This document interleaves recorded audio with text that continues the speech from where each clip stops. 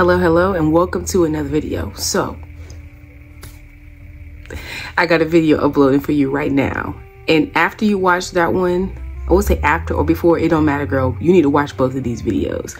Because I had no plans on making this video, but as I was sitting down, making the thumbnail for that video, the Holy Spirit gave me something to tell you. Oh, baby, and it's about to be good for both of us. Okay, it's about to be good for both of us. It's gonna be good for both of us. So, ooh, Holy Spirit. Oh, Lord, don't make me turn my my piano on in here.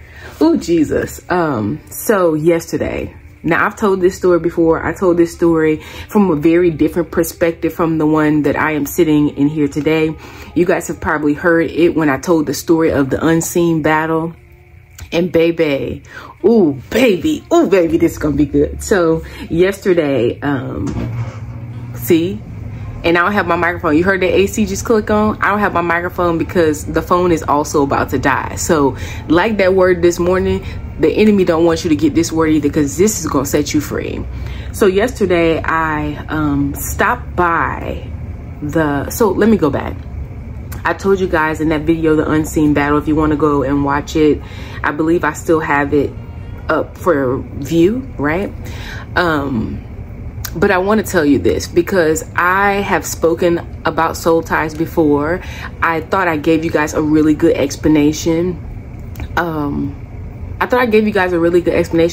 lot of people, you know that you're in soul tie relationships. You know that you're in a situation where you tied up. You might not even be currently in a relationship, but you know your soul is tied up. And I made a video for you guys today. Like I said, I would highly suggest that you watch it and watch this as well. Because if you're really serious about it, getting free from those ties, I want to tell you how simple it is, baby. And the Holy Spirit just gave this to me. And it's just so good. This is free. I'm going to give this to you for free. Okay? So, I remember on that day. And why I remember on that day, because yesterday I was driving down the street that this was on. Now remember, the side of town that I used to live on and this side of town, I would never be over here to even go to this place because I just lived too far away from it. I would never be over here. But recently I moved back into the vicinity of where all of these things took place, and God has been blowing my mind. He's very intentional, because sometimes you actually have to go back and get some things. And sometimes, and when I say go back, I really mean go back. Right? I'm not always talking about going back to the place, because sometimes that's impossible. But sometimes you have to go back and get some things. And I don't have anyone around me to... Sometimes you got to go back and get some things. Okay. So I was driving down the road and I'm like, okay, I am not hungry. I actually have, I have some food right here. I had some crackers and some tuna. I said, I have some food right here.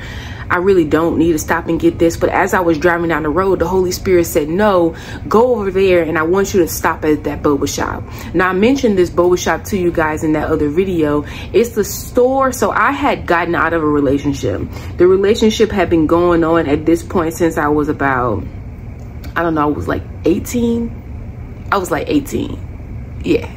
18 or 19. It eludes me, girl. It eludes me. It had been going on since I was 18. And at this point in time, I was in my 20s. So I was in my early 20s, 23 or so like that. So it had been going on for a long time.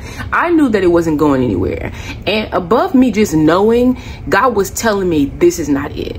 But I found myself very tied. Okay, I found myself very tired. Nobody really told me how to get out of this. Like, no one could tell me, oh, Father, thank you. No one could tell me, like, how do you get out of this, like, for real? And so I was just tired this day. And on that day in particular, the Holy Spirit was like, go in there. You're going to sit down in here. You're going to read.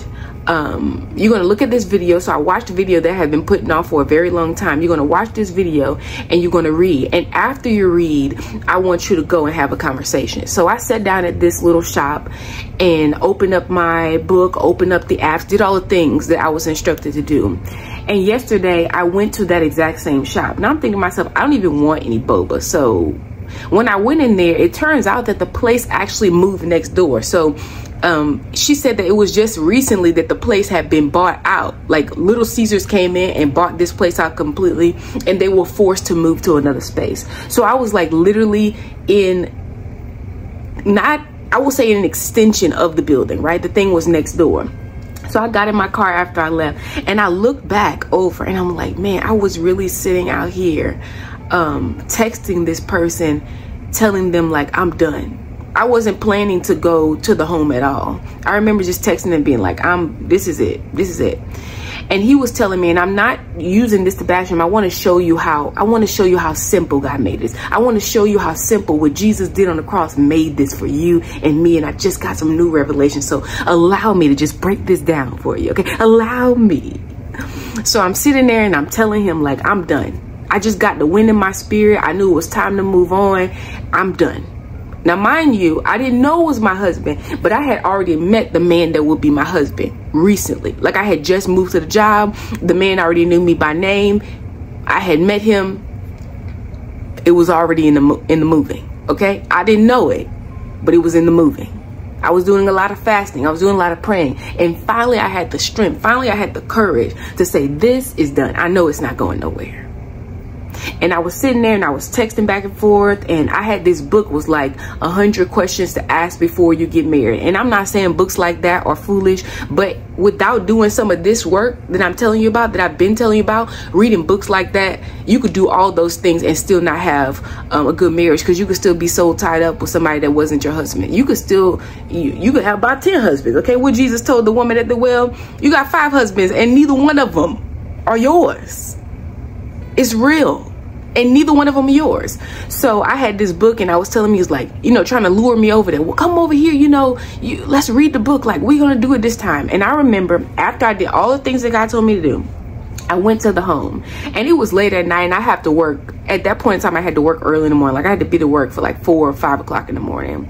And on this particular day, like, I already made in my mind, I'm not sleeping with nobody. So even to me, spending the night at the house, I'm not sleeping with nobody. So it didn't make any sense. I would not suggest that you do that. But on this day in particular, I was at the right place at the right time, doing exactly what God said to do. And that's how you want it to be. And I remember us having a very interesting conversation. In our conversation, I outlined it in that video, so excuse me while I reiterated it. I remember walking to the door and just words that I could never even imagine me telling this to this person. I could never imagine I would ever come to a place that I could let this go, like, for real. And as I walk to the door, he's sitting on the couch. As I walk to the door that's right in front of him, I look off into the night sky. And as he's trying to convince me that I should stay and we should do marriage counseling is what he wanted to do, I said, I think that if I stay here with you, it'd be good. We'd be good. We'd be a good match. It'd be good. And now I realized it wouldn't have been good. I would have been doing a lot more than was necessary for me to do. And I still wouldn't have been of no assistance, because it wasn't the relationship that God wanted me to be in. And he told me that along the way. And I'm grateful so many days that I didn't push past what God told me no to, because my husband is better than I could have even imagined. And blows my mind more and more every single day. God blows my mind by the ways that he used him, and just the things that even he's doing in his life in ways that I could have never imagined. And I remember him trying to convince me that I should stay and we should, do marriage counseling, and just trying to convince me that this was good. Like, look how much time we had invested, and just, this was good. And I told him that we would be good. But I got up and I started walking towards the door, and I said, my life is not my own. And when I said that my life is not my own, like, I almost started crying, because I probably did start crying, me, because I realized that these weren't even my words. This was the Holy Spirit. This was the Holy Spirit speaking through me, because I finally came to a place of repentance. And I finally said, no, this I'm going to walk away from. I know I don't understand it. I don't understand why you're not allowing me to have this that I think that I want. But God, I trust you. And I'm going to trust you. I'm going to look real foolish, because this person looked real good on paper. I'm going to look real foolish. And I'm going to walk away from all this stuff that I've worked on for all this time. I'm going to do it the way that you said to do it. I'm not going to be sleeping with anyone. God, I turn this over to you completely. I know that the way that I'm living right now is wrong. I know that I'm wrong. I know that I was wrong when I got into it. I don't know how I got myself here, God, but I just want you to help me. This is the posture of my heart when I said my life is not my own. My life is not my own. And I had never said that any time before, but I finally felt it. That Tanzania, even if you make the wrong move here and you stay in this relationship, you know your life is still not your own. And some people walk throughout their life pretending. They've tricked themselves into believing that this life is yours. And it's not. It's not. And I said, my life is not my own. And our conversation basically ended because there was nothing else to say to that. He knew that I was done. And I told you guys in that experience, that night I went to bed and it happened in the morning. I actually was late to work this day.